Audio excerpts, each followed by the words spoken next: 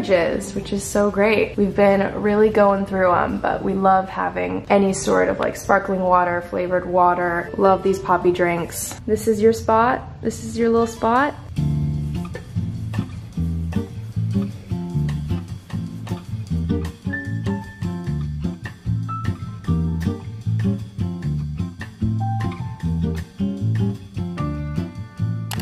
Oh man, you guys, I just finished Untamed by Glennon Doyle. I truly believe everyone needs to read this book. It might not appeal to heterosexual cis men, but being a female, this book really spoke to me. Glennon is an author, an activist, and this book is her most recent memoir talking about her divorce and remarrying a woman and just sort of navigating struggles, addictions, mental blocks. I mean,